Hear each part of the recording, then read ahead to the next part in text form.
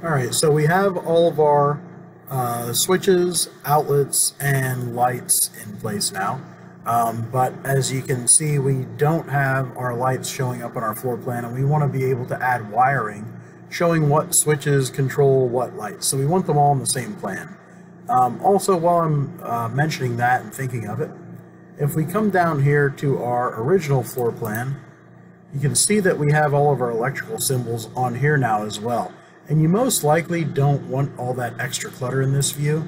So if you click in the model space here and again hit VV, you can change your visibility. And if I come down here to electrical fixtures, I can turn that off. And now I don't have to worry about those in this view, but they're all still here. So anyway, what we want to do now is we want to go to the ceiling plan of my floor, and I want to choose one of these lights, and I'm going to hit Edit Family, and we're going to do this to change the visibility within the view that we have right there. So to do that, we're going to come over here and hit this plus next to Views in the project browser. And if you have multiple types of lights, you'll have to do this for each type. I'm going to come down here to elevations, and it doesn't matter which one of these we choose. Just choose one of these elevations, and here we have our light. Down here is the cone of lighting that it gives. And what we want to do is we want to add a reference line. So this is essentially creating a construction line that isn't going to show up anywhere, but we're going to come over here and we want to do it on this particular axis. And we're just going to click and drag, or actually not drag, just click and then move the mouse cursor down. And how far down? You just want to come down far enough that it crosses the viewing plane. So you don't have to go all the way to the floor, but down in that vicinity there. And once we have that, we're going to hit Load into Project. And we can overwrite the existing version of our light. And in our ceiling plan, it doesn't actually change anything. But now if we come over here to our electrical plan,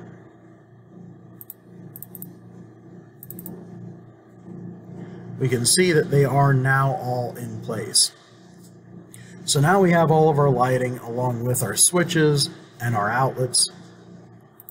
So the last step is we're going to now come in and we're going to add some wiring.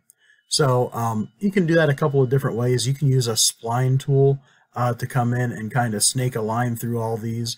I like to actually come into Systems here, and you can see when you come into Systems, you can actually come over here to Electrical Equipment and use this to add your switches, your devices you can use for your outlets, and then of course lighting fixtures, which we did that all through Architecture and Component, but it seems that you can do the same thing right through here as well. So I'm going to click on Wire, and the way your wiring works is you're actually drawing arcs. So I'm going to start maybe in one of the bedrooms to start with. So I'm going to zoom in here on the bedroom, and I'm going to start at this particular switch. And I'm not going to draw straight to the light that I want to start with. I'm going to go about halfway, and I'm going to draw in an arc. And then I'm going to draw the next one. And you want to connect all of the lights that would be controlled by one switch. You want to make sure that all of these lights, or I'm sorry, all of the wiring is always shown as curved lines so that it's not mistaken for anything besides what it actually is. And that's just showing the connections of the wiring. Now, you do not have to loop this back. As a matter of fact, you shouldn't. You just want to show that all of these lights are connected on one circuit controlled by this switch.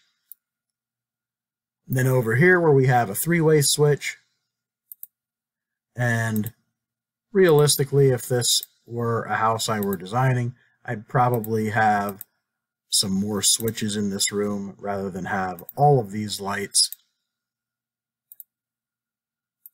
controlled by just one pair of three-way switches.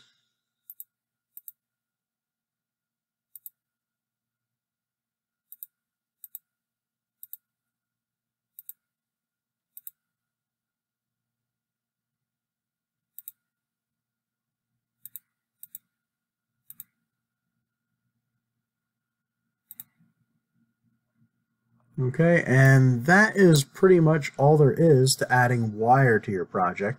Again, you're only going to have to do that showing what switches control which lights.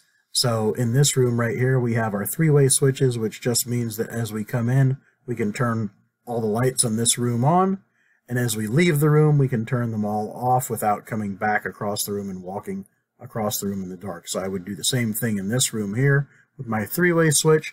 And as I'm looking at this, I can see that, you know, I have kind of a little hallway right here, so I really should have another set of three-way switches over in the hallway to go with the lighting that's over here. But that should be enough to get you rolling on your electrical plans.